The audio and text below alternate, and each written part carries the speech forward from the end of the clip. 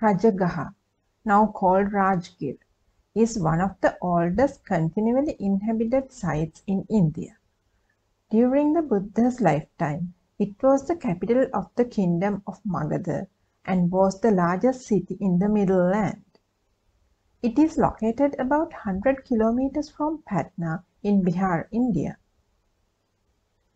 There are 5 mountains surrounding the old city, which were known as Vebhara, Vepulla, Pandava, Gijjakuta, and Isigiri.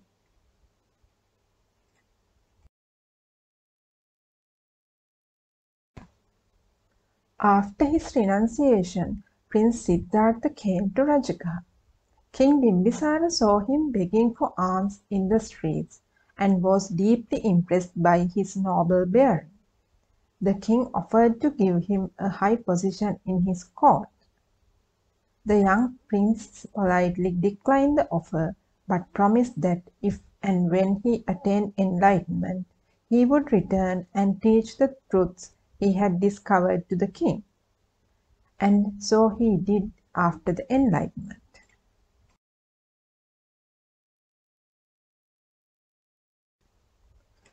As we enter the Rajgir city, we can see the traces of a fortified wall around the city. It is about 4 meters high and about 40 kilometers in length.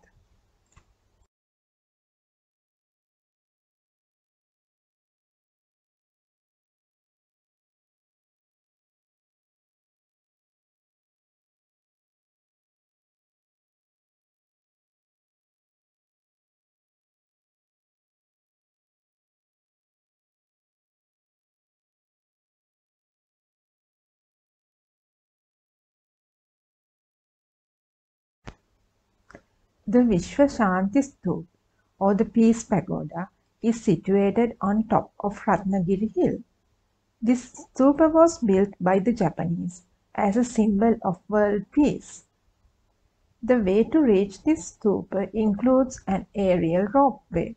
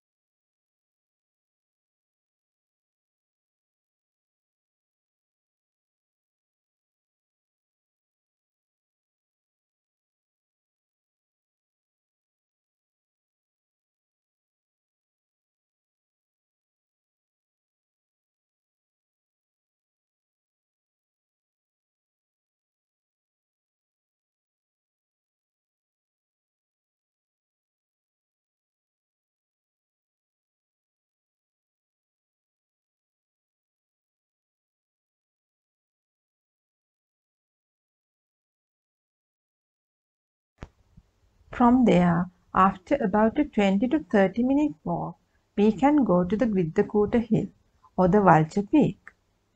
As we start climbing the stairs to go to the Griddhakuta hill, we see 2 caves. The first one is said to be used by Venerable Ananda Thero.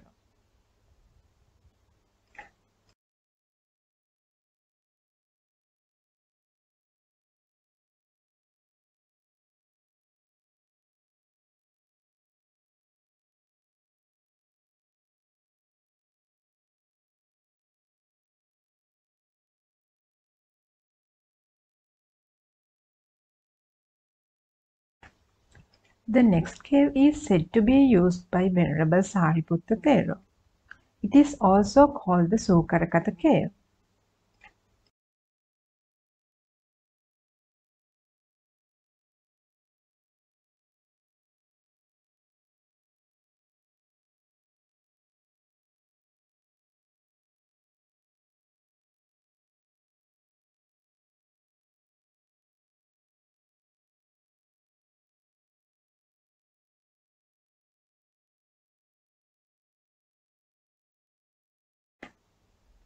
As we go further past them, we can see the remains of an ancient monastery.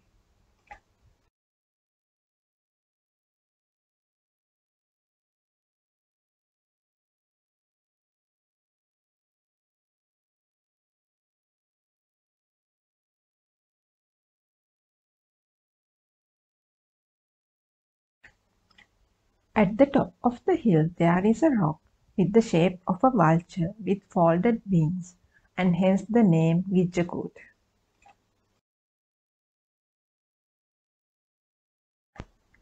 We can see the ruins of stupas and foundation of a small temple built on the summit in ancient times.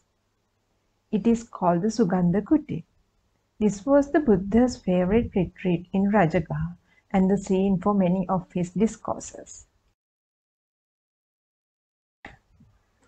King Bimbisara has constructed a long stone stairway to the top of the hill so the Buddha can easily climb the hill, and a part of which can still be seen today.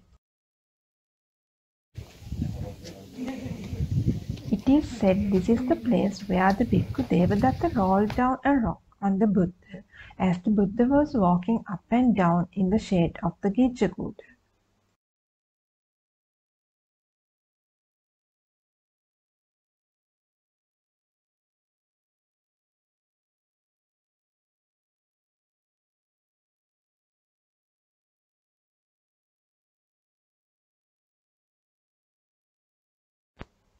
Jivaka's mango grove.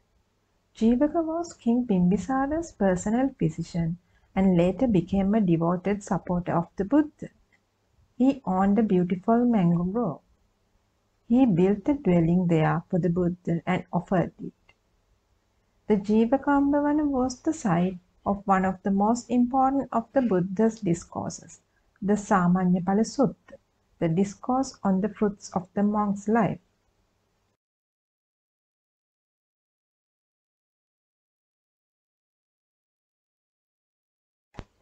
The Veluvana, currently known as Veluvana, is situated at a distance of about 4 kilometers from Gijjakuta.